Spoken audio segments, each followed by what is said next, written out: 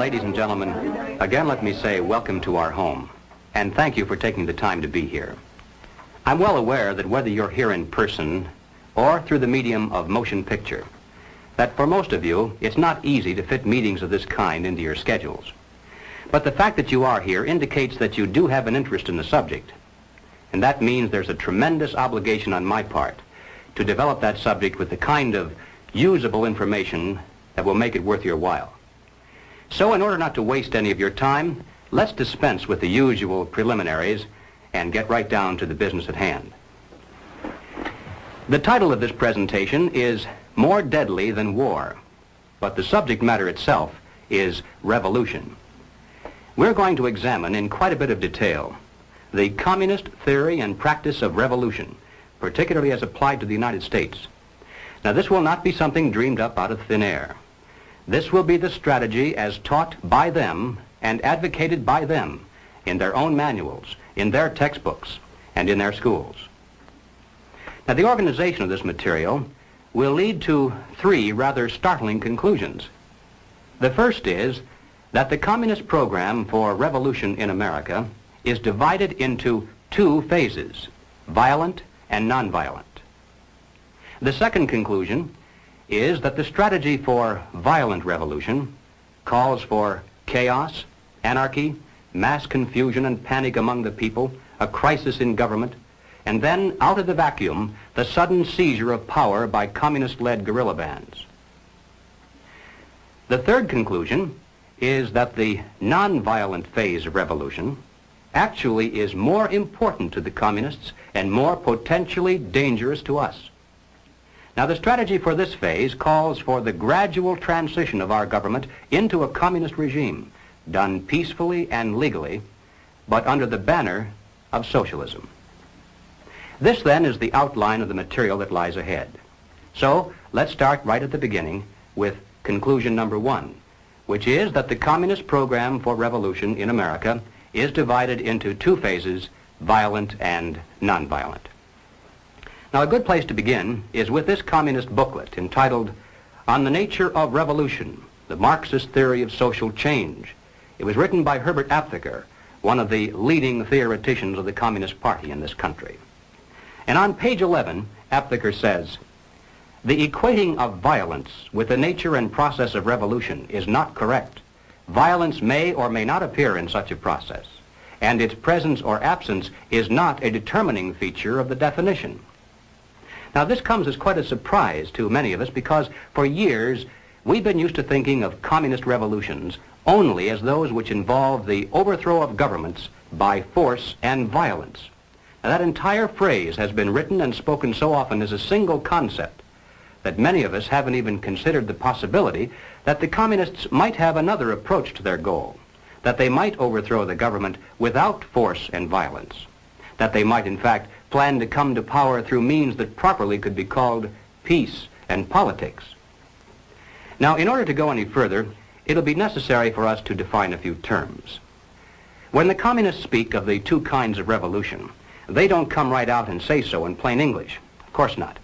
You see, they claim to be practicing something called scientific Marxism, and so they have to dress up these crude concepts in elaborate phraseology.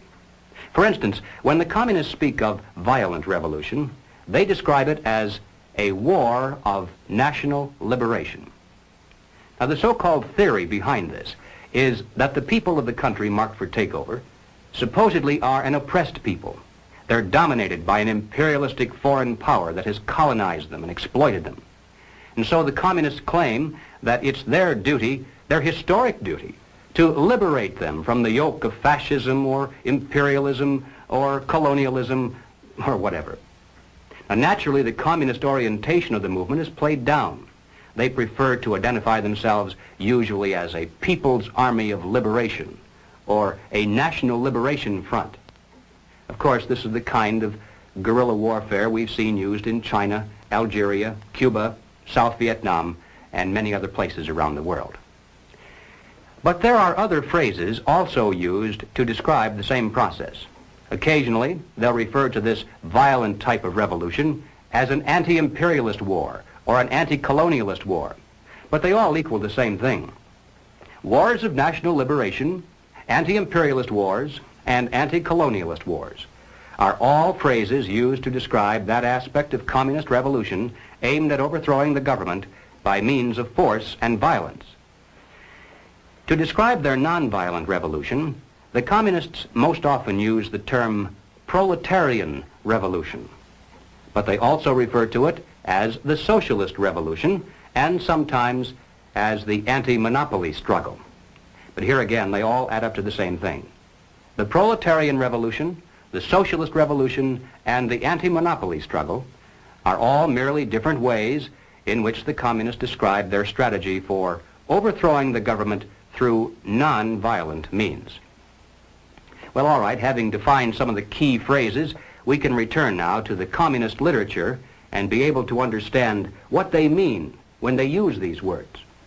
Now, in 1960, the representatives from communist parties all over the world gathered in Moscow and issued a joint declaration which included this statement: "Our time, whose main content is the transition of capitalism to socialism, is a time of socialist revolutions and national liberation revolutions."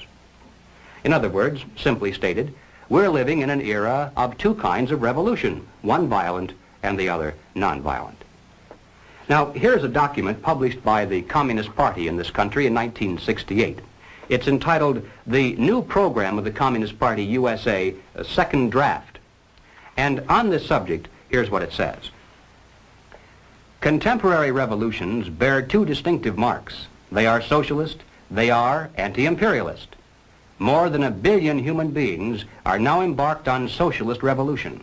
A larger number is in varying stages of revolution for national liberation. Well, in order to relate this general concept of two kinds of revolution to the specific application here in the United States, it'll be necessary for us to examine rather closely the communist position on what they describe as the Negro question. Now, basically summarized, the communist position on the Negro question is as follows. As early as 1928, the communists declared that the racial differences among our people constituted the weakest and most vulnerable point in our social fabric. By constantly probing and straining at this one spot, they calculated that eventually the cloth could be torn apart and that Americans could be divided, weakened, and perhaps even set against each other in open combat.